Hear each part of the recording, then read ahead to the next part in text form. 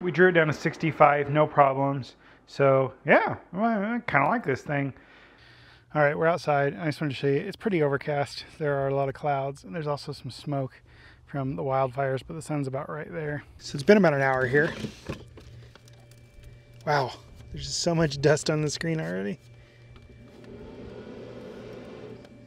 We are full. We're at 99% and it's doing 70 watts. The sun was still kind of behind a cloud, but yeah, the panels are working great with this. So now let's go inside and start testing the capacity. Now that we've seen that it will charge very well with the solar panel there, let's talk about this for a minute. This has 600 watts of continuous power. It can do 1200 watt peak because it has their VBeyond technology. I would just assume that you're going to get about 600 watts of output out of this. You're not going to want to run much more than that anyway, because this is only a 499 watt hour lithium iron phosphate in here. If you're pulling something that heavy, it's going to last you, like 30 minutes, 40 minutes. You can expand this up to 2047 watt hours though, using extra batteries. Use this little battery port here. You have two AC outputs that'll do up to 600 watts combined. You have a 100 watt USB-C. You have two USB-As that are quick charge 3.0, so they'll do like 18 watts. You have your DC 5521. You have your, cigarette plug, car plug thing. And then you have like that link port, like I said. 70 minutes to charge this from a wall outlet. Via car, you can do it in about 3.5 hours. It's going to depend on the output of your 12 volt on your car. And then for solar, 2 to 4 hours with a 200 watt panel. 200 watts is the maximum input. Same thing for the DC input. And then, 400 watts for the AC input. The thing I like most about these VTOMAN is they do have this compartment here. You can usually keep the wall cable and the 12 volt adapter in there. On these smaller ones, fits fine. The bigger ones, you can fit like another cable in there usually, but works pretty good. Sometimes it doesn't want to go down, so you gotta like fidget with it a little. If you just had one cable in there, if you knew you just wanted to keep the AC or you just want to keep the 12 volt, then it's not a problem at all. You can stack a couple of these because you get the nice flat surface. This does have a pure sine wave inverter in it. It will operate in a UPS mode. It has like a 20 millisecond switchover.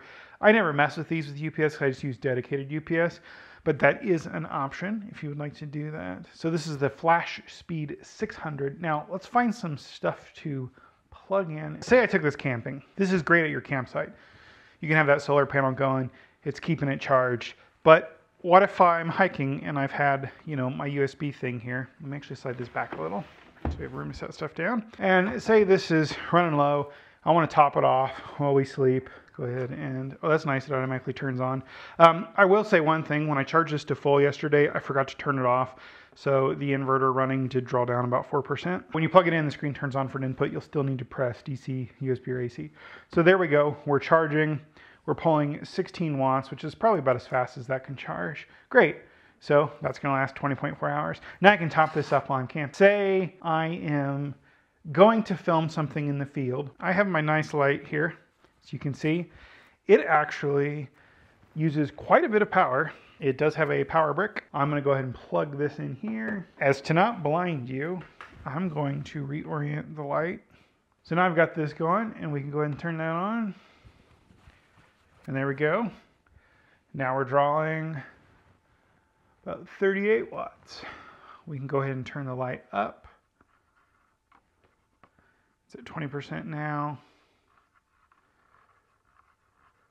Take it to 100%. Move it away from the thing so you can see it. Now we're drawing 126 watts. So we'll go ahead and turn that back down.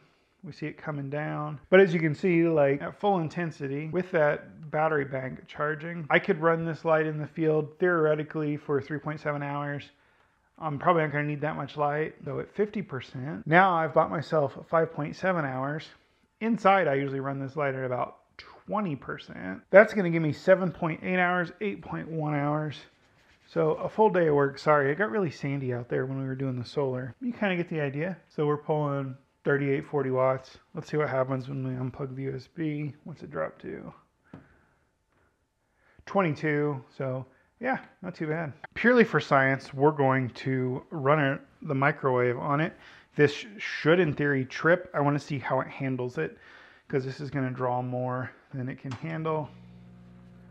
So we're pulling 440, 470. This may actually be a pretty low watt. Nope, there we go. We're way past.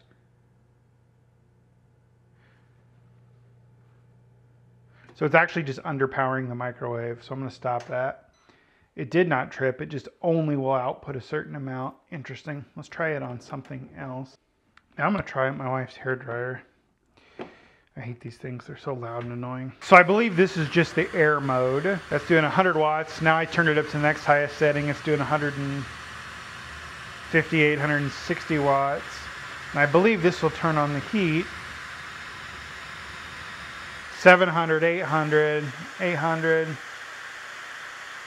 So instead of tripping, it'll peak and then it drops it back down. Instead of shutting it off, which I would prefer, it's going to let the power keep drawing and it's actually going to under-deliver to the device. Something like this, probably not that big of a deal. But if you're plugging something in that's using electronic circuitry, like something a little bit smarter than this hairdryer, that might be a problem. So definitely make sure you're staying within the range of what this can output. Some of these will actually trip a breaker and then you have to like hit the reset button on the back or whatever. This one's not doing that, so keep that in mind.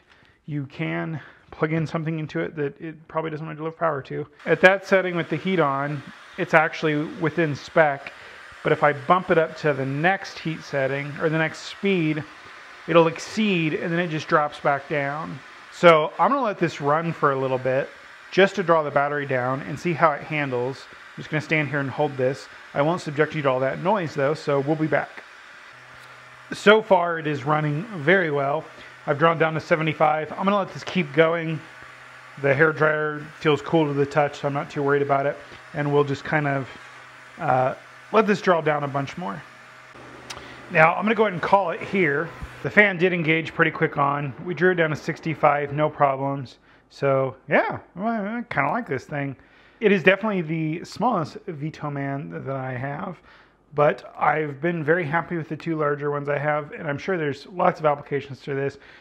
This would be pretty good to take with us in the car if we're gonna be on the road for a long time and you know, one of us wants to work on one of our laptops or something while the other drives, because then we can just top it off.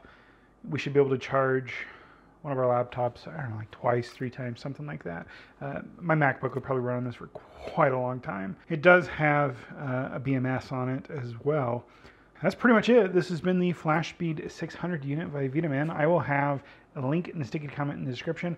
I will say I was really happy with those solar panels, and I'm actually going to set this back outside to go ahead and charge up a solar, because, hey, why not? And I always like these VTOMAN. They're my favorite in the build quality because they have the handles. All 3 of them have these handles. All 3 of them have the storage, and they're nice and flat on top, so you could actually stack a few if you wanted. And I really, really do appreciate that. It is very nice and handy. Anyway, I'll see you guys in the next video.